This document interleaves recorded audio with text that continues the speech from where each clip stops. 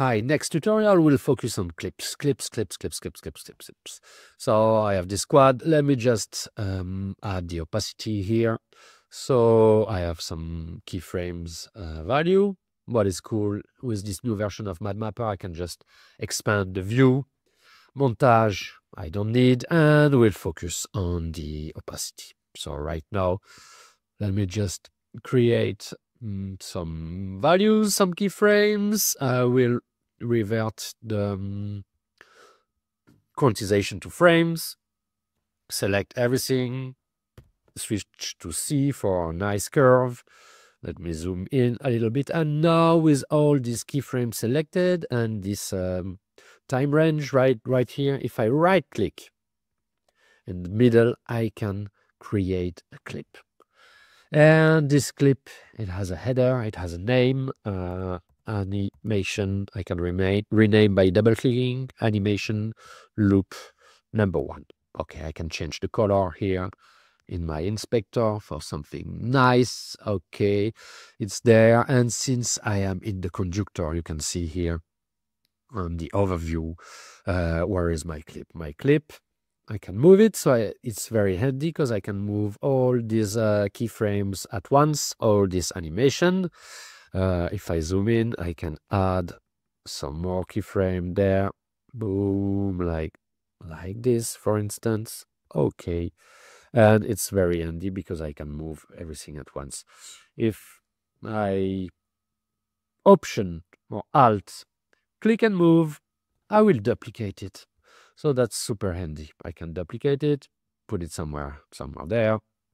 And if I change the time range, you can see that it's actually looping. Yeah.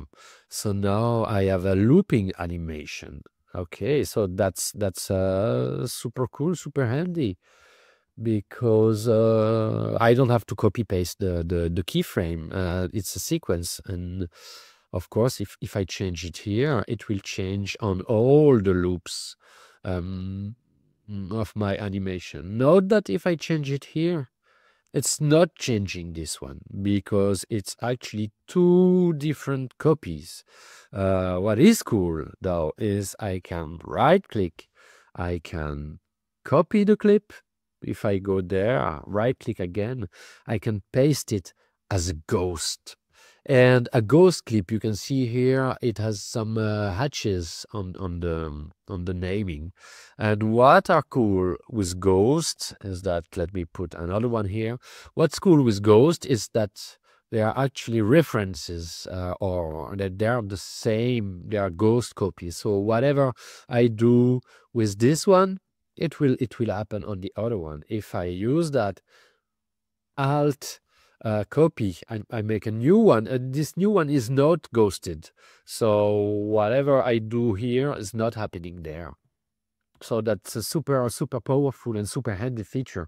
If I make another quad here, and let's say I also want to add the opacity to the timeline, what I can do is I can you can see I cannot directly move one clip from one track to the other, but what I can do is I can copy it, and if I'm there, I could paste it here.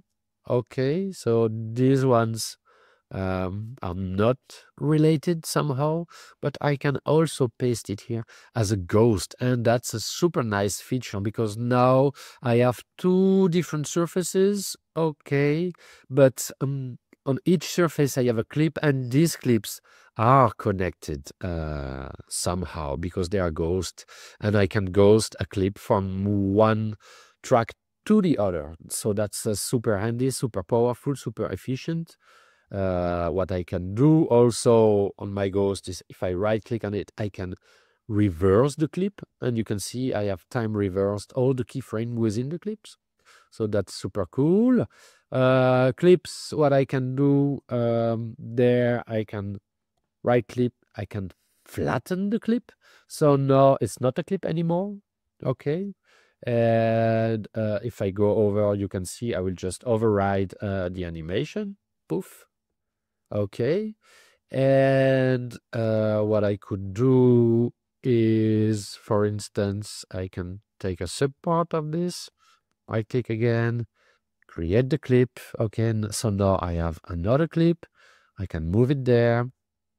Okay, and this clip I could, for instance, right here in the middle, if I select it and I have my time playhead here, what I could do is I could split the clip into. That's super handy and a super powerful feature. So now I have split the clip in two parts.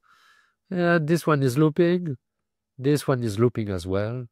And you can see very quickly I can make some very cool animations there. Because that's that's super powerful feature of MadMapper. And of course, each clip I can have another color. And now in the overview, you can see that's showing up correctly with the right color. So I have a better view of what's going on within my timeline. And that's super handy, actually. And there is a nice shortcut for the clip that works everywhere. It's Option E for splitting. So I have to select the clip and put my my time here, and Option E, up, clip, and I have clicked it, and it automatically creates a clip. And I think that's it for this tutorial. Thanks for watching, and see you in the next one.